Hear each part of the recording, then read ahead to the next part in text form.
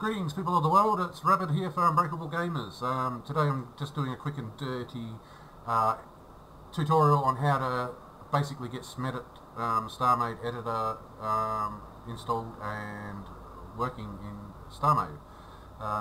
This program is used for designing and editing ships outside of StarMade and space stations, although I recommend only using it for basic hulls due to the current state that it is in. First of all, you want to get a folder. You want to do a clean install of StarMade to this. So what you do is you make a folder and you want to put your StarMade starter.exe in it. As you can see, I'm not using the Steam version, I'm just using the general version of StarMade. If you only have the Steam version, I suggest downloading the installer from the official StarMade site. Yeah, dump your StarMade starter.exe here, fire it up, and then do update and install to the latest version, let it install. You'll then have a clean install. Then you need to get the SMedit download, which is SMedit, contains a SMedit.jar file, and you then put it into the main folder here where your server config, all that sort of thing is, and as you can see right there under settings, config SMedit jar. Okay. So once you've got that in there, and again I cannot stress enough, get a clean install. I just did an update, the program hasn't been updated in about a year. I just got the latest update. I was using an older version of StarMade and an older version of SMedit. I just copied the file over like this. I overwrote the old SMedit that was there, updated the StarMade, loaded it up, and there was nothing but problems. The paint palettes and things that you'll see weren't working. Anyway, make sure your SMedit is in this folder. It has to be in this folder, nowhere else. You double click it to start it. Now, as you can see, you get this little pop-up show up here. Now, what you want to do is you want to set your memory settings there. I suggest the bigger the ship you're going to make, the more memory you give it. This program is more resource intensive Sound muted. than StarMade is, which is saying something. I mean, StarMade's a pretty resource-intensive program as it is. So yeah, set your memory to there. I have 8 gigabytes, so I vary between 4 to 6 gigabytes, depending on the sort of performance and things I'm getting. Textures, whatever, irregardless. But this here has to point to the folder that SMedit is in, which is over here, StarMade.jar, where the StarMade.jar and SMedit jar is. So you need that folder directory. You need that directory settings there pointing to the folder that has SMedit.jar. Now before starting the program you need to click apply, or otherwise those settings don't take. Now obviously to use anything over a gigabyte with Java you need 64-bit Java, as well as you need to have a 64-bit operating system. I'm not going to go into that. You can Google that up on how to get a 64-bit Java and check if your Windows is 64-bit and whether you have enough memory and such. But yeah, I recommend a program like this having at least 8 gigabytes and assigning at least 4 gigabytes to this program. Then you click Start SMedit, and if you've done everything right, this is what will pop up. It'll start off with this default ship there. Now as you can see, that moves around fairly quickly. Now the thing is, you have all these import options here, binbox, things like that. I'll show you how to import an object file or a .obj file.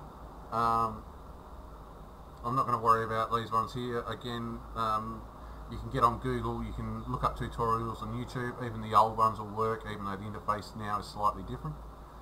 But essentially, yeah, you'll go import, click object. I've already got an object file here, but yeah, you'll browse to your files and then click open. Here you set the dimension of the longest axis. So say you've got a Star Destroyer and you want that Star Destroyer to be 500 meters long, then you type that in. It'll do the longest dimension. So if your ship's wider than it is longer, that will actually set the width of the ship. Once you've got that done, you click OK. Now I'm going with 200 megabytes. Now if you watch up here, that small ship, see 57 megabytes of 4.5 gig, even though I've assigned 5 gig to it. A gigabyte isn't actually 1000 megabytes exactly. But yeah, click OK, and it'll do its thing. Now 200 meter ship, not so bad. You'll see as it loads up, the memory increases. A few hundred megabytes, it's not that bad. But now you'll see it's like a slideshow compared to how that other ship was spinning around. I find things can get pretty bad once you get to like a 500 meter ship, 1 kilometer, and you'll better be prepared to be really slow, have crashes and all sorts of things. But that's essentially how you'll get it up and running and importing a model. Now you have all these options like decks will automatically generate decks with ramps and things on the ship, and Holo. These can work good, but they're also problematic in the fact that, like with Holo for example, Holo will, a lot of models if you download them will have a lot of junk on the interior. You know, the model maker might just use a bunch of cubes to get a shape on a ship and then not clean up the stuff on the inside. And Holo removes all those, so you've just got like a single layer hull. Instead of having 3 or 4 blocks thick because of all other shapes and things inside. Next is that if a model you use has a hole in it, the program doesn't know, because of the hole, whether the interior is the interior and the outside is the outside. It basically it gets confused when it gets to that hole, because it sort of scans for, down the line, hollowing out and then doing calculations. It takes some time, and what will happen is you will get your memory up here just increasing and increasing and increasing. As you can see, it's already up to 300 megabytes. This program is really bad at memory optimization, so sometimes it'll drop back down, other times it'll go up. I'll give you a quick look now. You've got save as a blueprint. If you click that, you'll get an option. You give the name, blueprint a name, whatever you want to call it. If you use the default blueprint there, it'll be the blueprint that the program loads up instead of that fighter that we saw earlier. So yeah, you just click save as blueprint, give it a name, click OK, and it'll save it to your regular blueprint folder. As you can see, I've done one already there.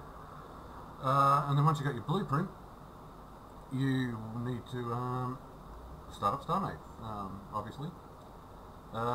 Again, you want to load up the StarMate that you've got SMedit installed into, because that's where the blueprint will be. You can copy it out later onto any other copy. I've got 2 copies of regular StarMate and a third Steam version for various editing reasons and other stuff. Yeah, start up the game. While we're quickly here, I'll show you another thing. Actually, we'll go back. Important thing with StarMate, a lot of people don't realise as well, same thing. If you have X amount of memory, you go here, memory settings, and you set it to whatever computer, like this is what I use for 8 gigabytes. I find it works rather well. I probably wouldn't go over half of your memory, but to get the defaults up, you do need 64-bit Windows or 64-bit Java. So yeah, start the game up.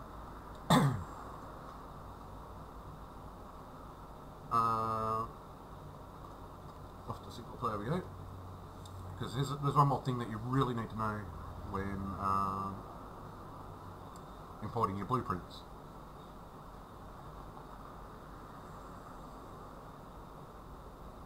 Just bear with me here. Well, bear with the game. Now, I've already spawned the model in, as you can see. What you need to do is, if you look, these are old blueprints. You don't have the scorecard here anymore.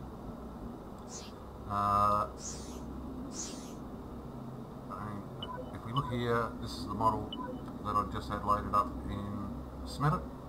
You can see there's no scorecard here. What we need to do now is in game, jump in a build block or something and save it again, and I'll show you why in a second.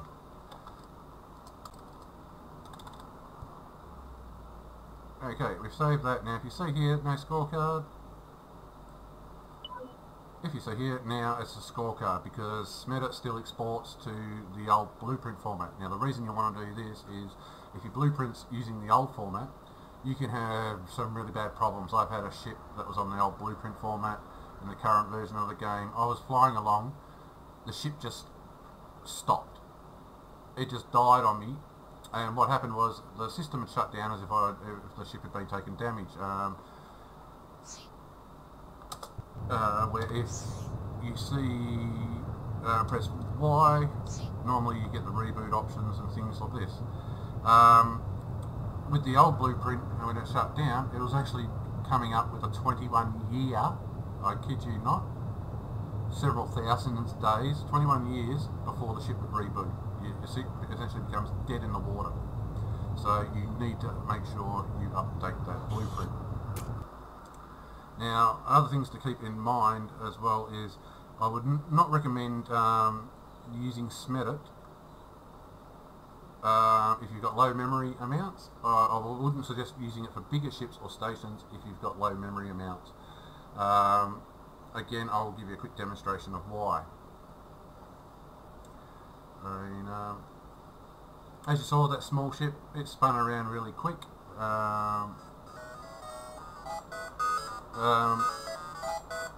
Excuse me,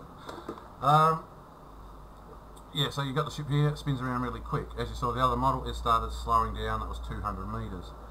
Now, if I go here, and I increase it to say, we'll bring in a big ship over 1,000 meters. Let's say I've got an Infinity here from Halo. Drop that there because we'll say to make it 1,000 meters. Now, as you saw, I've got almost 5 gig of memory dedicated there. It can load up fairly quickly.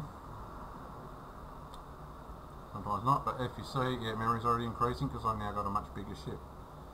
Now, as you can see, I'm moving the mouse here, and it takes a while, and it is so easy to not be able to align things up and make positioning incredibly hard.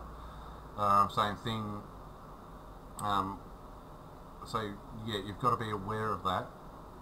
Actually, today it's behaving itself, but the more complicated the ship, like this is a fairly cylindrical, straightforward shape. If, for example, I loaded up a ship with more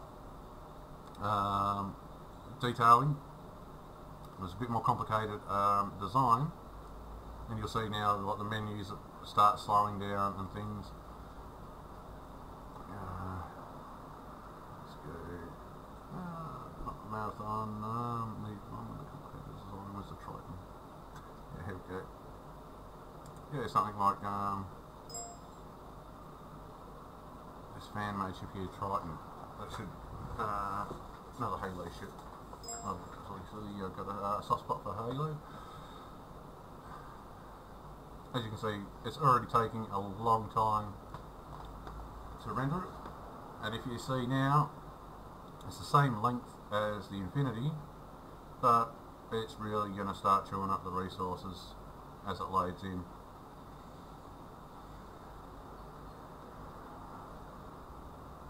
I'm using Windows 10 64-bit. I've found it does with this program seem to be better at handling the memory management. When I was on Windows 8, it used to consume memory a lot worse. It would rarely come back down.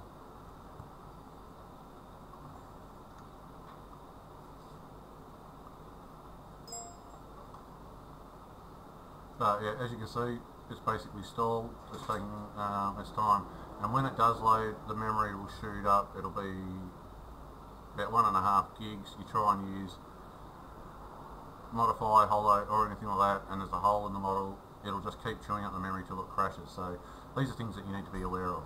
But yeah, anyway, I hope this helps out some people with getting their SMedit working, and this tutorial's been of some benefit. If you have any questions, then by all means feel free to leave a comment in the section below, or message me on the StarMade forums, and I'll be happy to help you out if I can. Cheers.